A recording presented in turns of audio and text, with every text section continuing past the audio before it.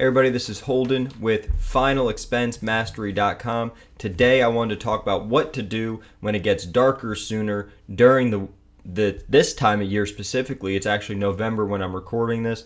So, what do? Right? You got to take, first off, don't take the summer for granted. Okay? When you can work till 8, 9 p.m. and it's still light outside, you got to be grinding nonstop. Okay? Does that mean you stop working when it gets darker sooner? No, it doesn't.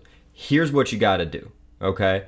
The hours of the day may be shortened for when you can door knock, but it's not shortened for the appointments, okay?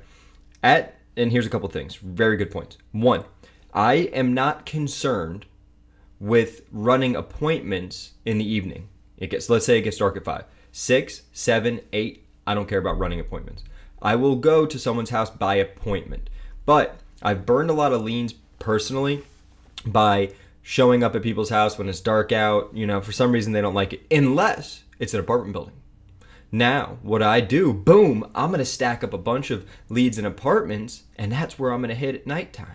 So there you go. That's a solution to a problem. So it gets darker sooner. Don't worry about it. Hit your last door as soon as the sun's coming down. When you leave the house, it should be dark out. Book a lot more appointments. Do that. Some people, they don't care. They go out and do it. This is my own personal experience, just to make sure that I'm not burning any leads. That's how I feel. So if you feel the same way, here's some ways to overcome it, and that should definitely help you dramatically.